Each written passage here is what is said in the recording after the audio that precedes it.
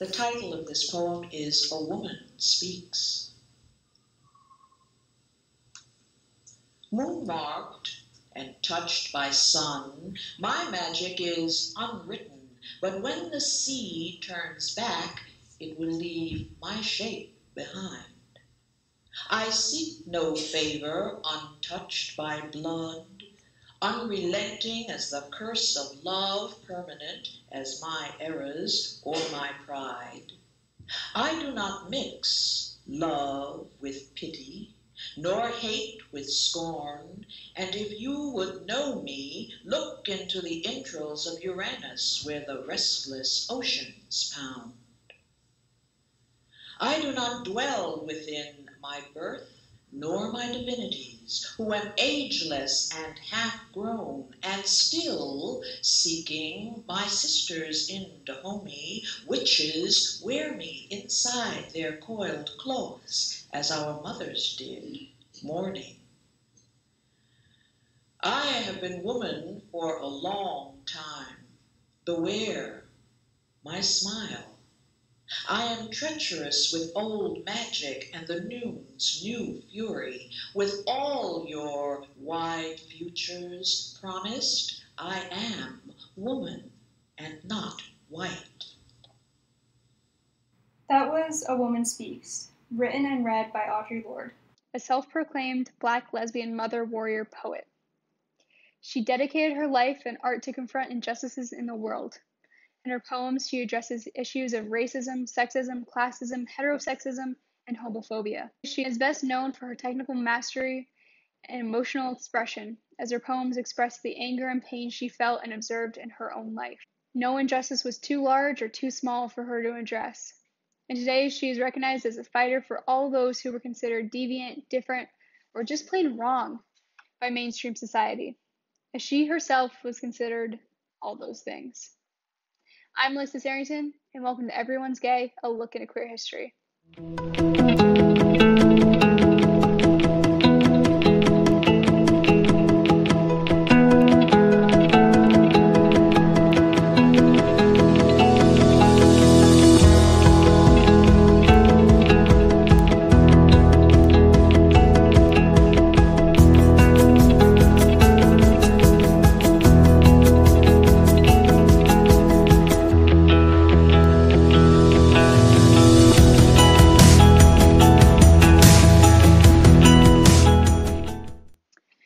Born to Caribbean immigrants, she grew up hearing stories about the West Indies. She struggled with communication and appreciated the power that poetry allowed as a form of expression. And she later described herself thinking in poetry from a young age. She attended Hunter College High School, a school designed for intellectually gifted students, and graduated in 1951. During high school, she published her first poem in 17 magazine. Here's Lorde reflecting on that story. And I wrote a poem about love. And the student advisor, the faculty advisor, said it was a bad sonnet. And I really knew that it was a good one, do you see? But I knew that she didn't like it because of the things that I said in it. So I sent it off to 17 magazine, and they bought it. And I made more money from that one poem than I made for the next 10 years. In addition, she was also a member of the Harlem Writers Guild, but felt like an outcast in the guild, as she was not accepted because she was considered both crazy and queer by her peers. In 1954, she attended the National University of Mexico for a year, where she confirmed her identity on a both personal level, as a lesbian, and an artistic level, as a poet. She then returned to New York and attended Hunter College, where she became an active participant in the gay culture of Greenwich Village. In 1962, Lorde married attorney Edwin Rollins, who was a white gay man. She and Rollins divorced in 1970 after having 2 children, Elizabeth and Jonathan. After continuing her education, she worked as a writer-in-residence at Tougaloo College in Mississippi in 1968. There, she led workshops with young Black undergraduate students, and it was through these interactions that she reaffirmed her desire not only to live out her life as the crazy queer her Harlem Guild peers had thought she was, but also devote her attention to her poetry to see if she could combine the two. After returning once again to New York, Lorde became involved in a number of organizations and activist work to grow into her crazy queer identity. In 1977, she became an associate of the Women's Institute for Freedom of the Press, a non-profit publishing organization that worked to increase communication between women and also connect the public with women-based media platforms. In 1981, Lorde was among the founders of the Women's Coalition of St. Croix, an organization to help survivors of sexual abuse and intimate partner violence. During this time, she was also teaching as a professor of English at the John Jay College of Criminal Justice, where she fought for the creation of a Black Studies department. In 1984, Lorde became a visiting professor at the Free University of Berlin, where she became an influential part of the Afro-German, a term she coined, movement of the time. She worked with the Black women activists in Berlin in order to raise awareness of the intersectionality across racial and ethnic lines. She also taught that instead of fighting systematic issues through violence, language should be used as a powerful form of resistance. She urged the local activists to speak up and tell their stories instead of using physical violence. So while she's fighting for change in the United States and abroad, she was also continuing her writing and publishing poetry. Published regularly through the 1960s, Lorde's poetry became very politically active in relation to the civil rights, anti-war, and feminist movements. In 1968, she published The First Cities, her first volume of poems that was described by critics as a quiet, introspective book, in which Lorde does not wave a black flag, but her blackness is there, implicit in the bone. In 1970, she published her second volume, Cables to Rage, which was mostly written during her residence at Tougaloo College and addressed love, betrayal, childbirth, and the complexities of raising children. It is in this book that she openly confirms her homosexuality for the first time, in a poem titled Martha, where she tells of being in love and writes, "We shall love each other here, if ever at all." She continued her openness in her 1973 book, From the Land Where Other People Live, in which she writes of her personal struggles with identity and the anger she felt at the social injustices of the time. It was the release of Cole in 1976 that established Lorde as an influential voice in the Black arts movement, as it unites many of the themes Lorde is known for, including her rage at racial injustice, her celebration of her Black identity, and her call for intersectionality. Overall, her writings were based on the theory of difference, or the idea that the category of women is not binary opposition to men, but rather full of subdivisions. Today, we know this theory as intersectionality, and she explored this by addressing all different factors in her life that were fundamental to her experience of being a woman. She did not just identify with one category. She was not just a woman. She was not just Black. She was not just a lesbian. She was not just a mother. And she was not just a million other things, but rather the combination of all of them together. And she wanted to celebrate all of her parts equally, which she did throughout her art and her activism, while acknowledging all parts of herself and the differences between all women and their experiences. Most of her work was concerned with race and sexuality. In a documentary interview, she stated, "Let me tell you first about what it was like being a Black woman poet in the 60s. From jump. It meant being invisible. It meant being really invisible. It meant being doubly invisible as a Black feminist woman, and it meant triply invisible as a Black lesbian and feminist."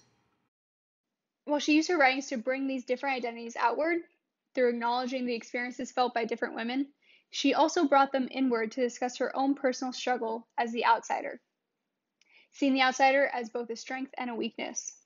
We see this in one of her most famous works, Sister Outsider, published in 1984, in which Lorde expressed her commitment to her identity and the multiplicity that came together to create it through a series of essays and speeches. She informs readers that the histories of westernized culture have conditioned people to view differences as opposition to each other. But instead, Lorde suggests using differences not to pin one against the other, but to use it as a catalyst for change. One of the goals of Lorde's work was to set out to confront the issues of racism in feminist thought. She believed that the amount of scholarship written by, about, and for white feminists served to prove the argument that the oppression of Black women was only being continued by feminism. She attacked the racism by describing it as an unrecognized dependence on the patriarchy, and only furthering old systems of oppression. To a further extent, she aligned white feminists who did not recognize race as a feminist issue or the role that racism played in feminist thought with white slave masters, both being agents of oppression, not allowing change. Lorde had her own opinions on what feminism should look like and came up with 6 key points which she believed were the fundamental parts of feminism. They were: all forms of oppression were interrelated, change required a public stand, differences should not be used to divide, revolution is a process, feelings are a form of self-knowledge that can inform and enrich activism, acknowledging and experiencing pain helps us transcend it. Furthermore, Lorde went on to define racism, sexism, ageism, heterosexualism, elitism, and classism, explaining that ism represented the idea that what is being privileged is superior, and therefore should govern everything else. In her piece, Age, Race, Class, and Sex, Women Redefining Difference, she writes, certainly there are very real differences between us of race, age, and sex. But it is not those differences between us that are separating us. It is rather a refusal to recognize those differences, to examine the distortions which result from our misnaming them, and their effects upon human behavior and expectation. As white women ignore their built-in privilege of whiteness and define women in terms of their own experience alone, then women of color become other.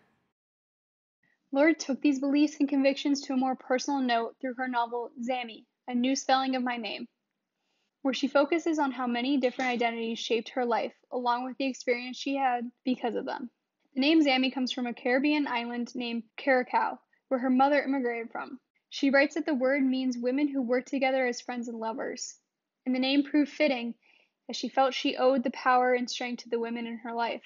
Much of the book is devoted to describing other women and their experiences, showing that personal identity is found within the connections between different parts of one's life.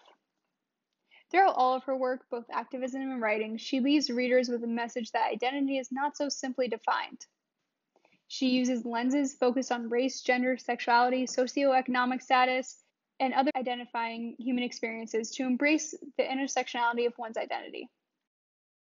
She was not afraid to assert her differences, the things that made her an outsider, and she used those differences to combat the toxic society around her.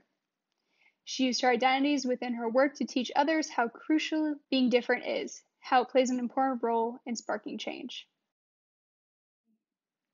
Audre Lorde died of breast cancer at the age of 68 in 1992 in St. Croix, where she had been living with her partner, Dr. Gloria I. Joseph, a Black feminist. In an African naming ceremony before her death, she took the name Gamba Adiza, which means warrior, she who makes her meaning known. While there are many organizations, awards, and tributes to Audre Lorde, there is one organization that I want to highlight. The Audre Lorde Project was founded in 1994 and is a Brooklyn-based organization committed to fighting injustices affecting lesbian, gay, bisexual, two-spirit, trans, and gender nonconforming people of color. The organization is committed to struggling across differences in order to create change.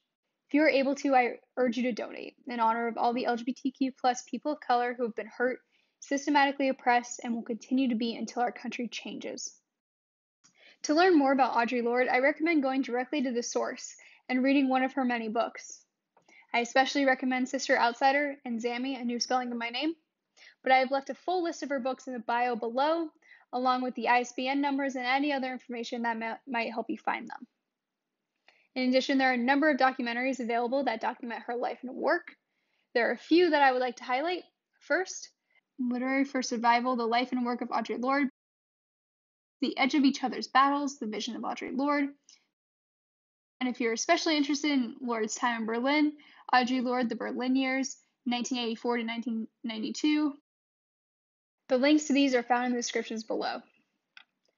This has been Everyone's Gay, a look into queer history. If you've enjoyed this episode, make sure to leave a like below, hit subscribe, and share it with your friends. And make sure to find us on Facebook at facebook.com/everyone'sgay queer history. I'm Alexis Arrington, and we'll see you next time.